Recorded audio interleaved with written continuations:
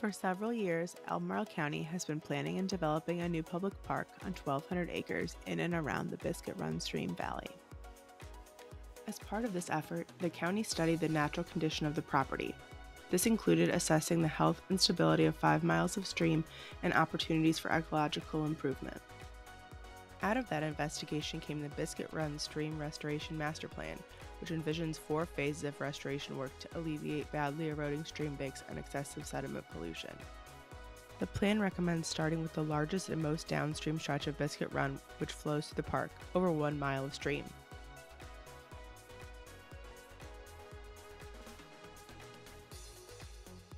Currently, the stream is surrounded by mature forest, so you might wonder, how can a stream and a forest not be healthy? Looking at aerial photography from 1937, we can see that the land around Biscuit Run was used intensively for pasture and crops.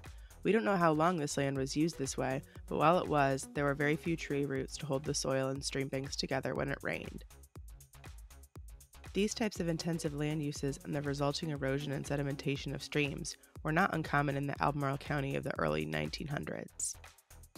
But as the uses of this land eventually changed, trees gradually came back to the Biscuit Run Valley. We might imagine that the stream erosion stopped when the trees returned to the landscape. Unfortunately, the legacy of those previous land uses still shows its mark. Once the stream banks had eroded badly enough, they became vertical walls trapping stormwater within the channel. Now, when water rises during storms, it can't easily escape into the floodplain and has no choice but to eat away more at the stream bank walls and dump the sediment in the stream.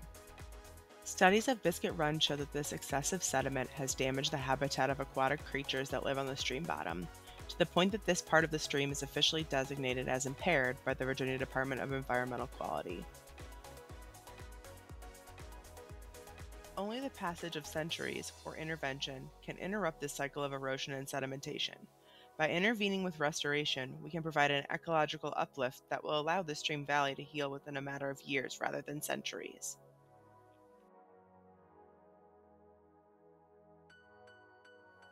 The primary method of restoration that will be used in the first phase of the Biscuit Run Stream Restoration Project is one that mimics the function of beaver dams. This restoration approach is quite new to our region, but 2 recent projects in Maryland and Virginia can paint a picture of what the construction process might look like in Biscuit Run.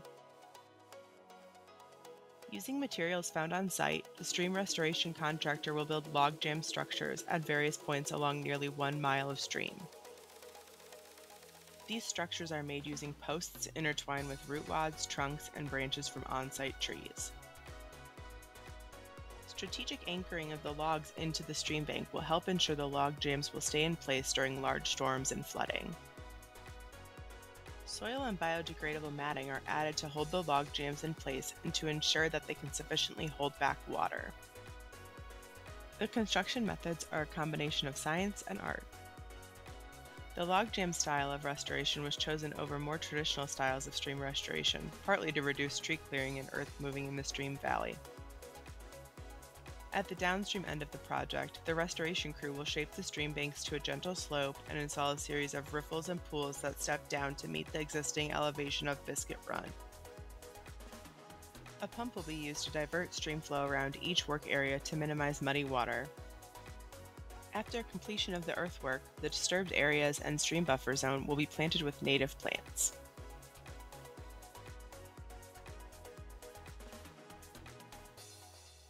Over the course of weeks, each log jam will block the flow of water and eventually create a string of pools and wetlands in the valley bottom. There will be immediate hydrological benefits. When it rains, stormwater coming into the stream will finally be able to spread out and slow down in the floodplain, reducing erosion of the stream banks and reducing flood intensities downstream of the park. By holding more water on the landscape, this project will also help mitigate the effects of drought. With changes in hydrology and sunlight availability, the plant community will evolve over the subsequent months and years.